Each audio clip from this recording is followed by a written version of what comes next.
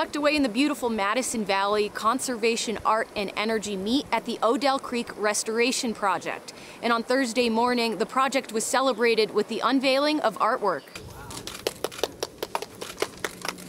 The Odell Creek project has been in the works since 2004. The goal, repair and restore agricultural damage to the land caused by the previous landowners who ditched and straightened out the creek, draining water off the now restored wetlands. One of the leaders, a fourth-generation owner of the Granger Ranches, Jeff Laszlo. It's been a great journey, but it's also a great example of collaboration, and I think in these sort of unusual times we live in, it's great to be part of something where we're all working together towards a common goal. The project transformed the stream back into its original winding path spanning 15 miles, creating 700 acres of wetlands. Before the project, dozens of birds could be found in the area. Now, over 100 different species of birds. Another partner in the effort, Northwestern Energy, who contributed $2.9 million to the project. It had the three things you need for a successful environmental program. It had a need.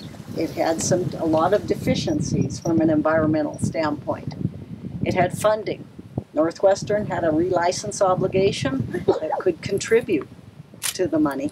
And most importantly, it had a willing partner in the landowner. Northwestern Energy commissioned a painting of Odell Creek by Monte Dolack, who said he was eager to be part of the project. I was delighted to be able to bring whatever I can to this project, so there's at least a visual that kind of ideally would sum up what we're doing or trying to do.